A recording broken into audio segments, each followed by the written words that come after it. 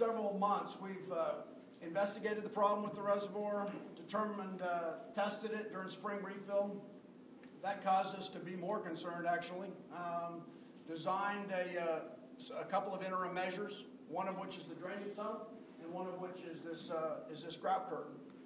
And in the process of doing that, we are nearing completion with the grout curtain, but we have enough. We have 2 lines of it. We have enough of the first line done and enough testing that I believe that since I'm in flood season now, I can safely accept a larger pool than I felt confident doing so before.